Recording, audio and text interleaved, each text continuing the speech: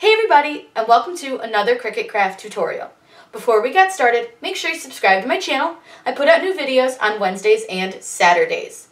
Today we're going to make a really fun lighted bucket, and ours is going to be Halloween themed, but you can do lots of themes. I have a camping bucket tutorial I did a few months back, and you can use these for Christmas, birthdays, pretty much anything that your little heart desires.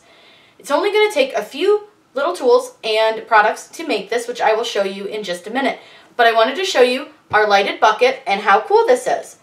So this is our lighted bucket, and I'm hoping you guys can really see how well this lights up. It's really, really cool. And you can see our design that I'm going to show you guys how to put together. But I'm going to pull out our light so that you guys can see what it is. This is the only thing that's lighting that up. And this is a puck light from 651 vinyl. I will link this below.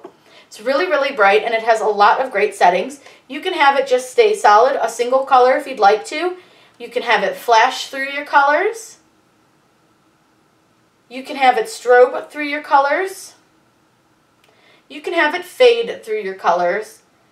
And then there's also a smooth transition through your colors, so it doesn't change and it's not too crazy. But you can do lots of different settings. It comes with a remote that has all these different colors on it that you can set it to, so you can change it just to a specific color if you just want it. So if we're doing Halloween and we just want it to be orange, you can simply just do that. These are waterproof, but you don't have to put water in the bucket if you don't want to, but it does help hold the bucket down. And these are really, really awesome for all sorts of events. So let's get to the workspace, and I'm going to show you guys how we're going to put this all together. Just an FYI, I could not show you how to do this in Design Space. I was having a lot of issues that day with the update that they did, but I did use 99% Design Space images for this, except for the fence, which I got this fence off of Google, but everything else, the bats, the witch, the tree, everything else, including the haunted house, is all from Design Space Access. So let's get ready and we can put this all together. These are all the supplies that you'll need to make your bucket. You'll need your vinyl. I used matte Oracal 651 vinyl. I weeded with my trusty pin pen. You'll need a squeegee. Again, this one is from 651. Love these. I used a weeding ring to hold all of these tiny little pieces, because you'll see there's tons from the house, from the fence, all sorts of little things. Pair of scissors to cut apart your vinyl, because I made it so that it would save on vinyl versus putting it, into its design on the bucket. You'll need your puck light. This is from 651 vinyl. I will link this below, but I love this thing. It lights up, and it does a million different colors. It does flash. You can strobe it. You can have it do a fade from color to color. You can do a smooth color to color, but you'll see there's a zillion colors that you can change it to. You can actually lessen its brightness. You can, I don't know how well you guys can see that because it's pretty bright. Let me see if I can turn it on red. Maybe you'll see that better. So you can lessen its brightness, or you can also make it brighter. I know it's pretty hard to see on camera, but it is a really cool product, and it comes with the remote. You just need 3 AAA batteries for this. So let me go ahead and turn this off, because this will go inside of our bucket, and then you just need a 5-gallon bucket.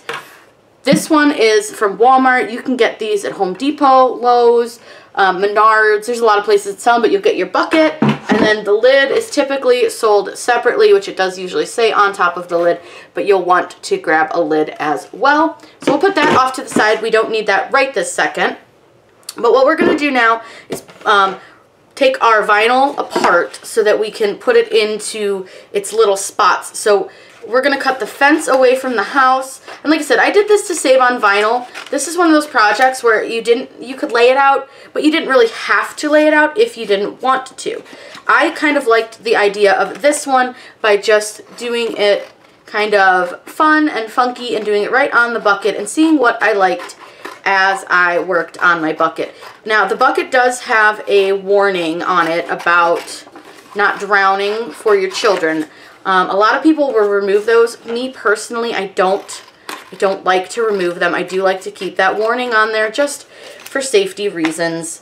Most people know not to leave an open bucket around a baby, but still, you just don't necessarily want to open up yourself for something like that. So I don't take mine off, but people do, and they use acetone. So I'm just going to cut the big pieces apart, and the bats I'm going to leave just like this because we're going to apply these probably without transfer tape. So I'll show you guys that little trick. But right now we're going to go ahead and get these all on the transfer tape. So this is a medium tack from 651 vinyl. I love this transfer tape. It's awesome. So what I do is I'm going to take it and I'm going to unroll it. And I know it's going to be a little bit hard for you guys to see this against the table, but I'm going to unroll a pretty big space here. And you just want to take your decals, so your tree and your fences and your house, and what we're going to do, and I know there's totally like cat hair on these, but it's okay because it's not going to stick to your product. If you do have any animal hair on them, I would not sell them, but my cats climb all over my craft table. So all I'm doing is laying my decals face down on my transfer tape. And I'm going to save these little guys because I have like a little pumpkin and a gravestone and a witch. I'm going to save those guys for later because I'll do those when I do the bats. So what I try to do is fit everything kind of on the transfer tape, but it doesn't always want to fit great. So what you can do is just place it, and you can always unroll a little bit more. And what we can do is take the spaces that we didn't use, so like this big spot, and we can either put those little guys on there or you can cut it and just place it right back on your roll because you can totally reuse it. But we'll just stick these little guys on here. So now what I'm going to do is go ahead and just cut my transfer tape off of the roll. And we'll get that and put that to the side. So I will take my squeegee and just from the back, I press all of my decals down. This is called burnishing. I honestly think that's a weird word and I don't like it, but whatever. And all you're going to do is just do that to each one of the little decals that you have here. And it just helps them stick to the transfer tape. And these are all fairly solid pieces with the exception of the house. So you shouldn't have to do too much. And honestly, you can do too much. Sometimes if you burnish it too much, it won't come off of your transfer tape or it won't come off of your backing. So you have to, there's kind of a happy medium and you'll learn it as you practice. You just don't want to press too much. So we're going to go ahead and cut each of these guys apart. And then what I'm going to do is just start with the one like main design, which is going to be my house. And we're going to put that on the bucket. So we're going to set these guys all to the side. Now I will say the bucket is rolly and poly and it doesn't always like to stay in place. So we'll try to do our best to keep it with using the handle, keep it from rolling too much. But here's the warning I was telling you about this one. So what I do is I try to make sure that this piece right here is the direct back of the bucket. So you can see the bucket's huge, so I'll probably need to move you guys out because I can't get the bucket quite under you. I had to move you guys around a little bit just so you guys could get the whole bucket in. So we're going to take our haunted house, and I always remove the backing from the vinyl and not the vinyl from the backing. I just find it works a little bit better, and especially with something that has these little tiny pieces like these little grass pieces, it just helps me get everything to stay on the backing. Now I did lose a little piece of the grass when I was weeding because I was having some issues with design space, not wanting to cut correctly. Now, just a warning, friends, they did change some cut settings, so you will want to do some test cuts, especially if you have a maker. They changed the iron-on to everyday iron-on, and then they have another one that they sneakily stuck in there that says heat transfer product, I believe, non-CRICUT brand. Don't use that. It doesn't work. It cuts through your vinyl. The pressure is insane. So you'll want to make sure that you use everyday iron-on your Caesar brand. So what we're going to do is take our decal, and I did leave some extra transfer tape on the bottom of this, so that's actually going to work out in our favor because we're going to use that to help set our vinyl down. And we want to just get it nice and even with the bottom of our bucket. And the other reason that I didn't do this in one big fell swoop of a design is because our bucket is rounded. Now I do apologize, you probably can see all the cat hair that stuck to my transfer tape. but my cats get onto everything. So, but we're gonna go ahead and use our squeegee, and you're just gonna go ahead and go through and press down your vinyl, and then you're just gonna come through. Now I do have another squeegee under this. It's holding my bucket at least semi from rolling, so it seemed to work. I've seen people make some PVC holders that work really good when they're doing cups and things. Now I do have one little piece of grass that didn't want to stay down, so we're just going to help him along. And you're just going to gently peel up your transfer tape. Again, this is a medium tack. I do prefer this over just about everything, including contact paper. So if you're working with this matte vinyl, contact paper is honestly one of the hardest things to work with it, because the texture of the matte vinyl makes it really difficult for your contact paper to stick to it. So that's something you're going to want to consider when you are doing this bucket. If you're going to use any matte vinyl for any of these designs, you're going to want to not use contact paper because it does not stick. So there is our cool house. So now we have a tree. We have two different trees and some fencing. I'm just going to move you guys a little bit because you're under my tree. Slide you back in. So we've got like this really cool tree. We have some fences. We've got this other cool tree. So let's do a fence next, because I think a fence would look cool next to our house. So all I'm going to do is take my bucket and just flip it a little bit so that I can place my fence. And I think that will look cool right there. So again, I just remove the backing from the vinyl, and you can see how easily that works. And this is one of the reasons I love this medium tack. It works so, so well. And then you're just going to kind of line your fence up about where you want it. And these do not have to be perfect. No one's going to notice if it's not, you know, 100% perfect. And because we're doing a haunted house theme, it's totally normal to have some things that are maybe a little askew. And I did get a little bit of a crease right in that one, but that's okay. We can crease that out. Now you'll notice with this one, I did not burnish it at all because it sticks really well. And I wanted to show you guys how well the vinyl likes to stick to these plastic buckets. It's like its favorite thing. So I'm going to flip it back this direction because I want to put a tree over here. So I'm going to try to get this thing to stay. The handle kind of gets in the way. So we could either do this really, really big tree, or we've got kind of this little tree. I kind of like the big, big tree, so we're going to do him. So again, I flip it over. I remove the vinyl from the backing, but this one didn't want to stick very well. So let me press that down again. And sometimes if it doesn't want to stick real well, if you peel it one way, if you peel it a different direction, it's a lot easier and it may have stuck better. So we're going to do that way. And again, with this, there's no rhyme or reason. It doesn't have to be perfect. You can just put it wherever your little heart desires. And I think that's pretty cool looking right there.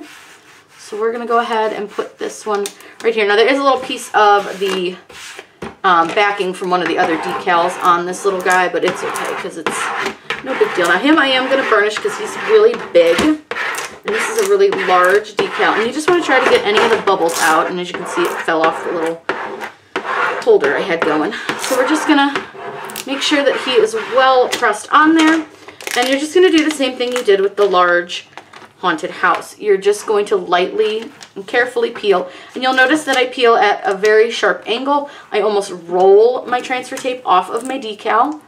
I find this works a little bit better. It just lends itself to, especially these thin lines, sticking better. And you just want to go slow because there are a lot of branches. And if your branch doesn't stick, you can a lot of times just press it right back down and it will stick.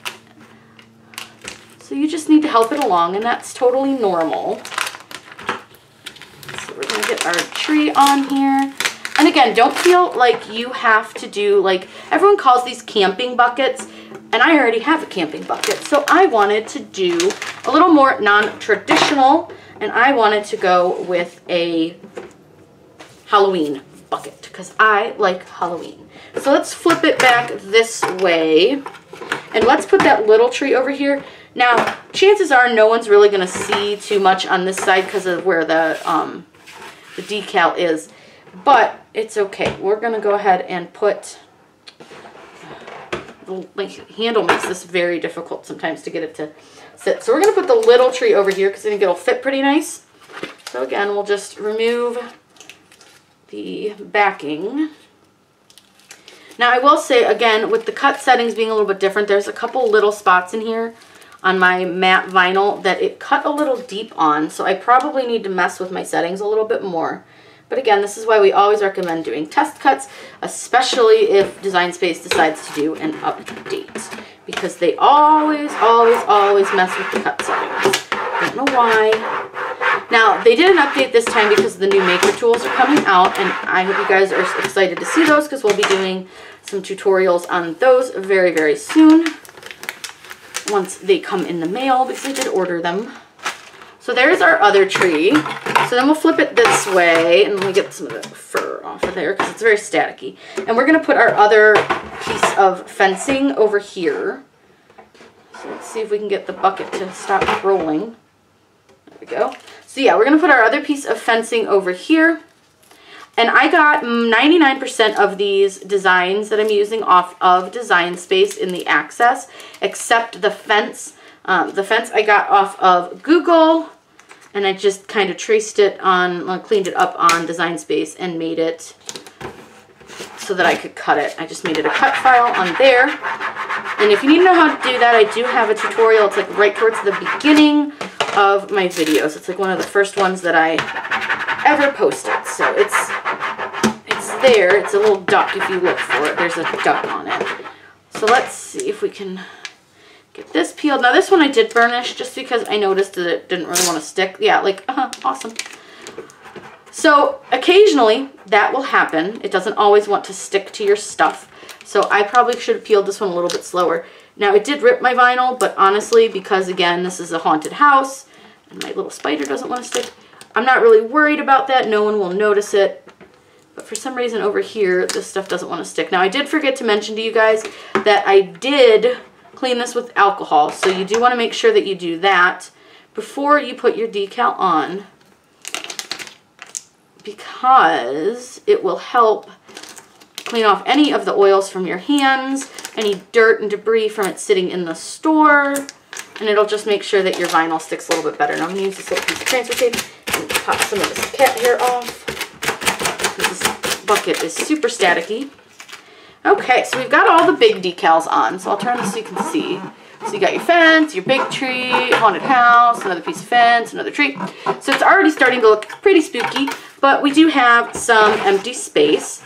So what we're going to do is take some of our littler decals. So I have a witch and a pumpkin and a gravestone that I can use that are really small little guys. So let's do the witch first.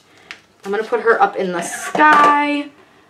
And I think I'm going to put her right there so it looks like she's flying over the tree.